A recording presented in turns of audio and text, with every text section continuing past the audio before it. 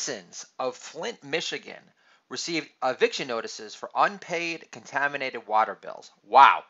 Flint politicians hate black people more than Michael Moore's makeover. Can I get a holla for some holla? New title idea, which made me laugh.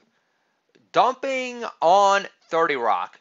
The big tree in my yard made me think of it. On top of Alec Baldwin losing his surging sense of purpose. Bill de Blasio threatening Trump. Send us Central America's finest and we'll sue. Machete ban bills weren't included in the Green Deal. Sanctuary cities will welcome all the illegal aliens Trump sends in their direction because MS-13 will prevent gays from gentrifying their fixer-upper neighborhoods again. Sounds like a smart revenue model to increase quality of life to me. I asked my daughter, Matilda, what happens in Rocky IV? She says, Apollo dies. Can you believe my daughter's second grade teacher says my daughter has a hard time summarizing things? My son, slacker, shaming me again. First I start off with Arthur. Now that my leg sprain is healed, I want you to call me a slacker if I'm not on the treadmill in our garage every morning before you get up. And then my son says, stop making excuses, slacker. You're worse than Hillary. Beto looks better than Obama in a Speedo. On transgender bathroom bans. Your girls shouldn't be scared because Jim identifies as Jimbolina and Jimbolina is a lady. And ladies don't leave pee on the seat. Memo to David Brooks. He writes boring, stupid op-eds for the New York Times. Memo to David Brooks. Trump represents a moral crisis in this country. Baby boomer mom doesn't know best. Stop making excuses for being a sniveling, scruple-free, zero personality hack. You're worse than Hillary. Can I get another holla for some holla? The Constitution is at stake in 2020. Is that so? Dent your breath, Pelosi. Is Babyface Omar pushing to replace it? Meaning the Constitution? Is Babyface Omar pushing to replace the Constitution with Sharia law? Ginsburg is dead. So what radical overhaul do you anticipate exactly? Is We the People now changed to Sean Hannity? Can I get another holla for some holla? John Hamm from Mad Men gave Kamala Harris a $1,000 campaign donation. Is that how much he charges for a pearl necklace? Ah! Michelle Obama says Trump is making our country sick. Wrong. Your hired peon, Jussie Smollett, trying to start a race war under false, orchestrated, paid-for pretenses is what's sick and twisted, sister. Luke Walton on the phone with Dad. You keep on trucking, Dad. I need to replace my Grateful Dead tattoo with a Nipsey Hussle one today if I stand any shot of getting big-time free agents to play for me and sign on the dotted line. Pharmacy. Worker at the pharmacy. I asked him, is any plan for spring break? He says, I went to Amsterdam for spring break. And I reply, the Anne Frank Museum there is enormous. I've never seen so much closet space. I expected a cubby, not a walk-in closet. Joan Rivers was jealous of her fame. Long time! DMV. Stay-at-home comedian. Ban ICE because Homeland Security was so weapons of mass destruction years. Me being passive-aggressive at the DMV after getting hate stares from illegals. If my Aussie wife had a cousin who wanted a New York driver's license, what form of ID would be required? A social security card? I guess Poncho over there is screwed then, huh? Ah! Stoner Inside into Kiss. The song Beth. Would it be as depressing if Beth had children to keep her comfy, warm, and far less alone than touching herself with Ace Frehley's guitar picks at home? Calling my dad on his I don't know what year birthday. Happy birthday, Dad. How have Mom and Jonathan lit up your role today so far? Let me guess. They failed to capture the majestic sparkle mist from your three grandchildren over here. Home, wife. There's no pink tax on Viagra. Stay-at-home comedian says, guys aren't taking Viagra to bang out more babies, babe. For my wedding, I should have replaced my no-show whiny Jewish grandma with a wise black grandma. Posting that on Craigslist. Wise black grandma needed. All expenses paid. Tyler Perry impersonators are welcome. Must be comfortable performing in front of a white audience only. Can I get another holla for some holla? I wanted to do that joke at the Apollo Theater. I've been talking about it for the past year. I'm doing my best to come to grips with what happened, folks. But we'll get to that in a second. But the title of this podcast, I have no idea what number we're at, but it's called Fuck the Apollo. I don't want to say that, but the title made me laugh. And I just came back from D.C. for an extended birthday celebration. We stayed in West Point at the Hyatt, and I had an amazing indoor pool experience with my children. And I wish every dad could have that first time experience. I mean, we always remember like the jumping on the beds, and at first I was like talking trash about the hotel room, and 2 seconds later I wanted to stay there for the entire week. It was really special. Kids really are superior company the most. So this is my daughter summarizing every fight I've ever had with my wife. Stop talking, Dada. Mama got your point mid-breath. Can you believe, again, my daughter's second grade teacher says she's a hard time summarizing things? So me at the barbershop before me waiting for my audition at the Apollo Theater for amateur night, before I decided to leave and walk away. Say-no comedian at the barbershop. And I decided I was actually going to open up with this joke because it got such a big reaction. And I wasn't even planning on it. Say-no comedian. I love the NBA when it didn't exist as a safe space for LeBron James' ego. Ha! Barber laughs. Long time! This is going to be number 2 because the open cattle call for the Apollo was actually on 420.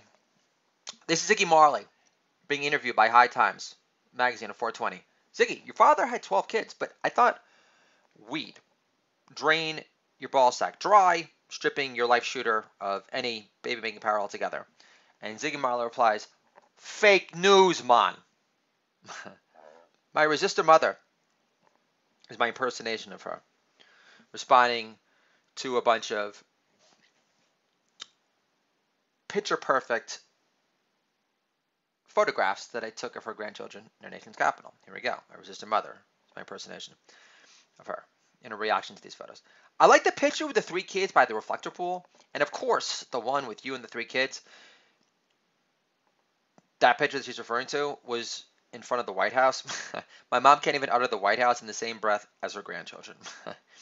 I reached a conclusion. I was able to meet up with an old bud from college. We had a nice time in South Street in Philly, and had a great cheesesteak there. Got a little nauseous afterwards, but it was totally worth it. Didn't last that long. I think it's because I wouldn't call my body a temple, but I had been rocking the pescatarian diet as a whole, and it was great. I was also extremely hungover from the previous night. Drank a lot of whiskey for my extended birthday celebration. But again, it wasn't planned. I've become like that guy that becomes over-reliant on using Yelp to discover like new neighborhood spots. Definitely better to trust your instinct. And always, look on the window for, stickers, best of, any newspaper clippings. Trust your instincts. My point being, do stuff that's spontaneous and not always overplanned. Those places usually work out better in the end. So, I had a good time with my friend Dave. He's doing really well, and he's been sober for like 6 months now, so I'm really proud of him. So, I got into a conversation about rehab and the people that are in there. So, this conversation inspired this new joke. I've reached a conclusion.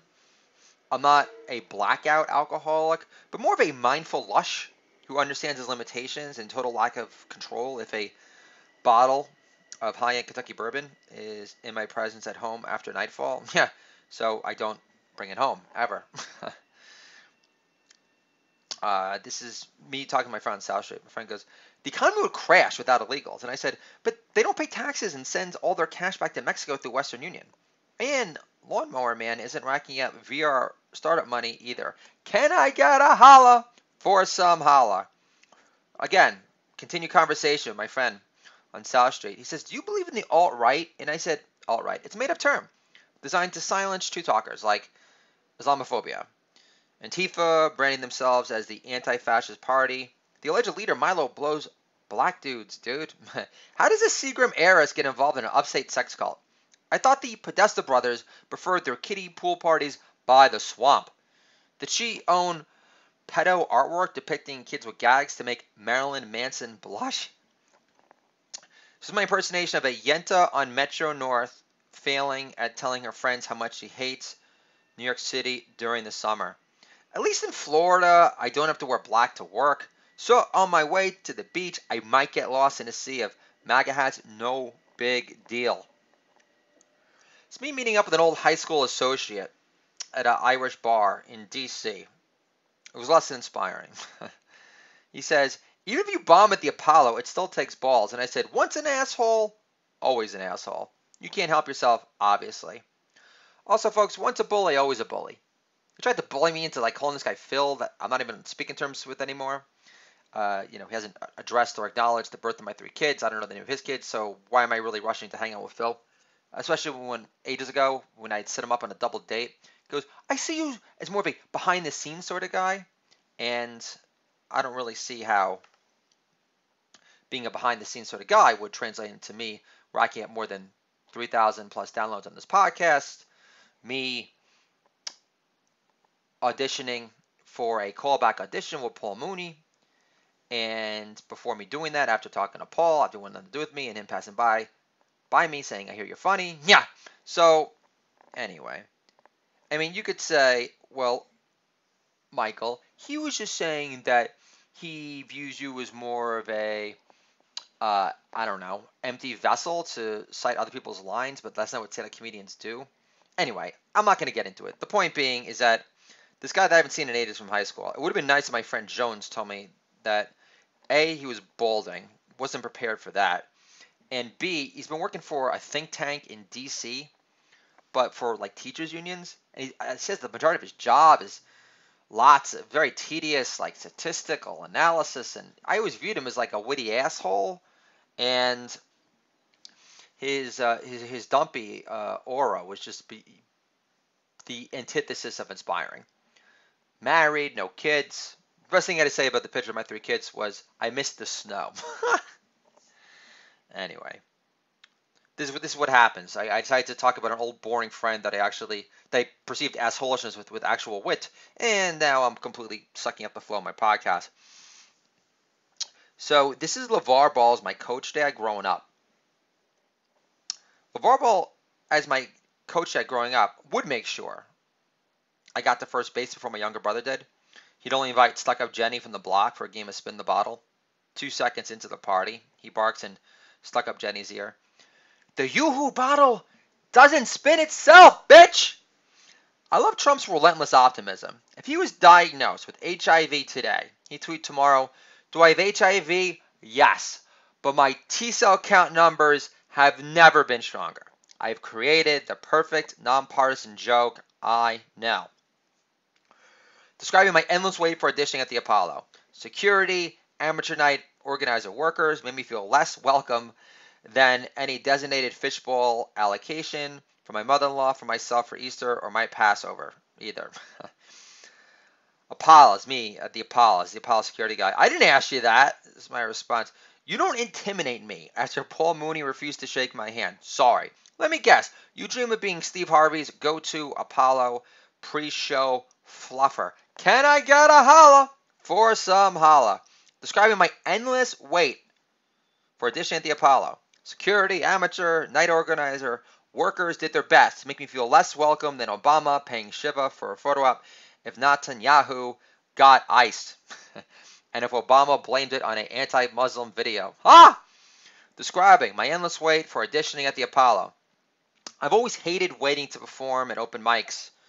Not once have I shied away from putting my name first on the Sound Blast, even when I sucked out loud for the first year and didn't get any laughs. You'd figure at the Apollo of all places, they would want to beeline me to the front so they could heckle me as soon as possible. No such luck. Describing my endless wait for auditioning at the Apollo. I wasn't nervous or scared, despite being the only white boy waiting around for hours. With all the other amateur rappers, I think despite no fake gold bling, I walked away. Describing my endless wait for auditioning at the Apollo. Definitely the only white comedian waiting to showcase my 90 seconds of comedy gold. Reading about Justin Bieber in relation to Nipsey Hussle on Breitbart set me off, so I walked away. Waiting for my audition at the Apollo was torture. I felt more distinguished on my 5th round of same-day interviews for an IT recruiter job at Robert Half after I got my TV writing break with VH1 and VH1 Classic. And at least when I was working for Robert Half, I was getting paid to be a glamorized indentured servant. So, in the Apollo,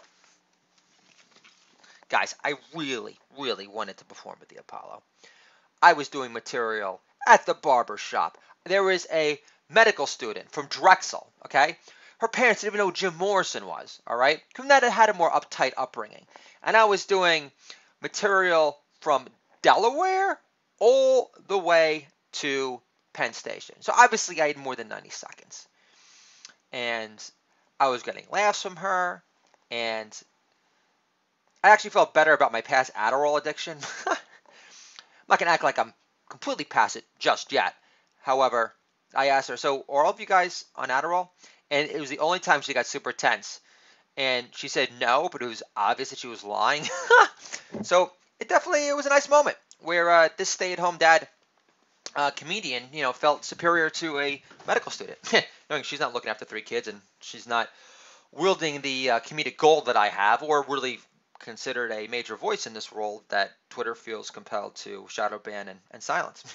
But the books are coming out, baby! Stale comedian! Controlling my kids through comedy! Shadow ban books! July 4th, baby! Bring on the pain! And we got Fall for Fatherhood! My book of essays on fatherhood. 3 kids got my act together coming up Father's Day. Very excited. So I'm waiting for the Apollo. I'm there for 2 hours and change. I feel less welcome than a resurgent, totally forgot about herpes sore that hasn't appeared in like 2 decades straight.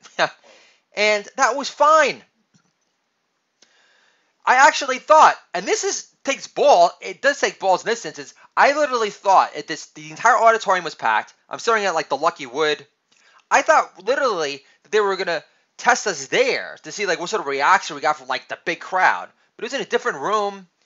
It took so long. And again, I just wish I could have been in and out. I went there last year and I was too late.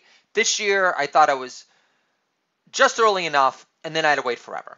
So my only way that I'm able to really deal with myself, because my daughter was devastated. I feel like she's basically doesn't respect me anymore. She didn't like run upstairs to kiss me today. So I will do this just to check it off the bucket list.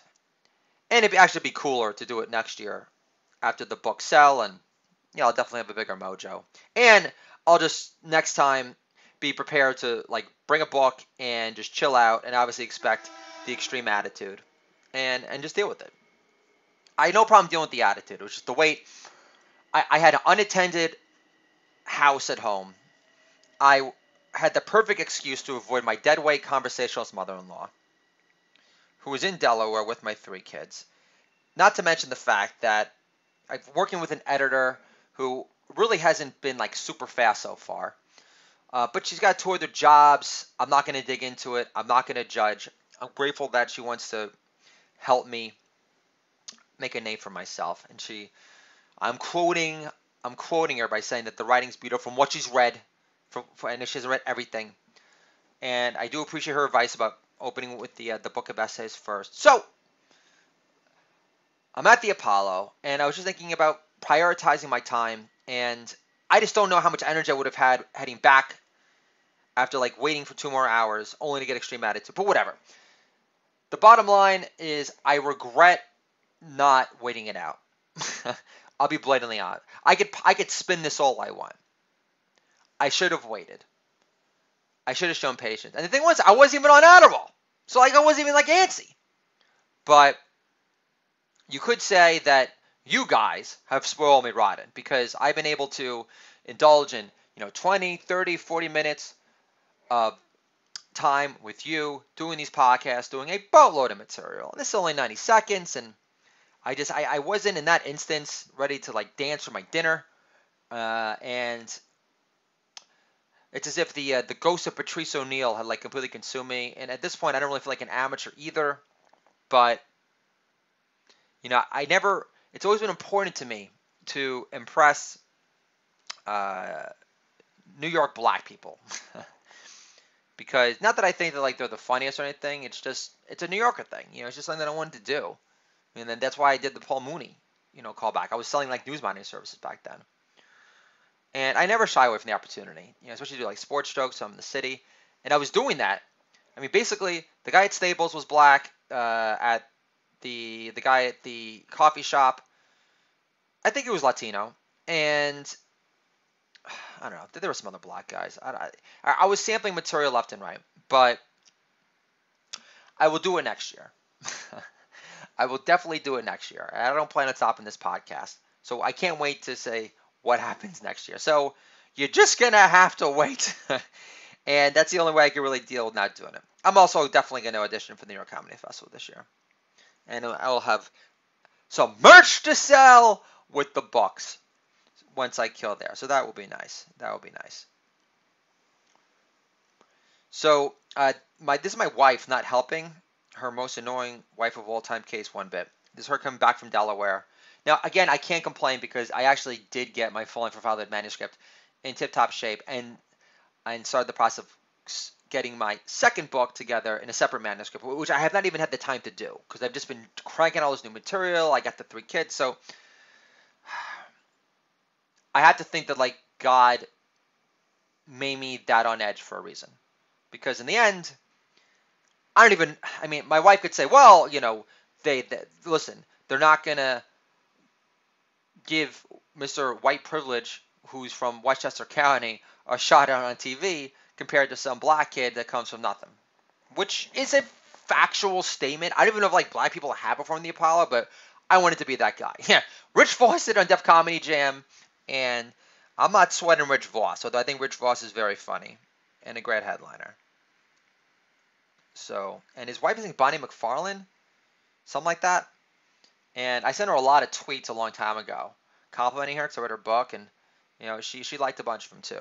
So, and I mentioned a lot of great compliments that Rich Voss had made her honor. Rich Voss had actually, telling her, he had recorded her and sent that as a demo reel to HBO, and that actually got her a spot on HBO, which I think is really great. And she's really good looking, so good for Voss and Bonnie. And she spoke very lovingly of Bourdain because he did like a special in New Jersey, and they were profiled. So anyway, I don't know. Yeah. So point being is I wanted to do my own Voss version.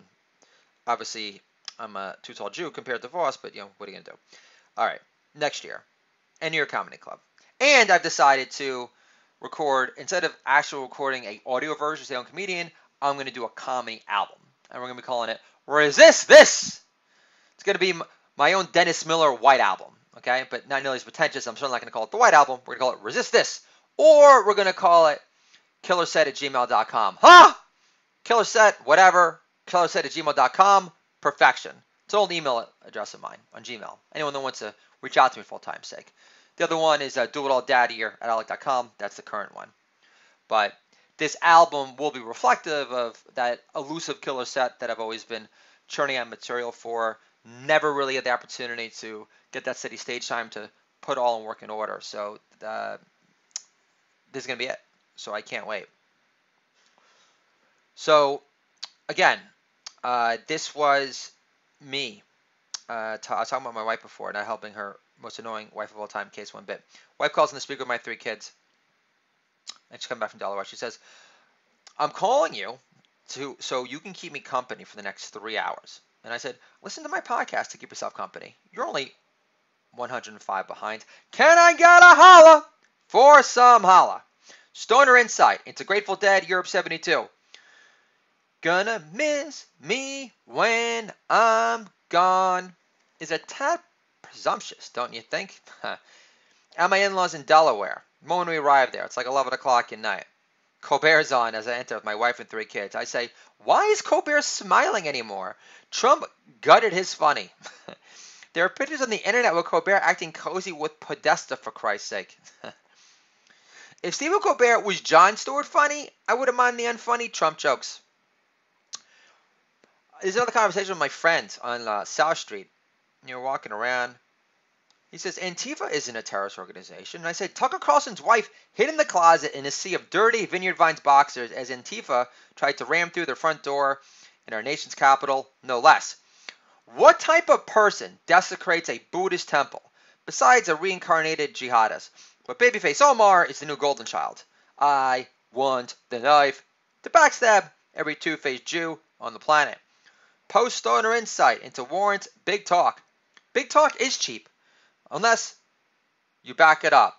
And we're backing it up, unless you're Elizabeth Warren, pushing for impeaching Trump based on charges with less solid footing than her claims to own moccasins of any kind.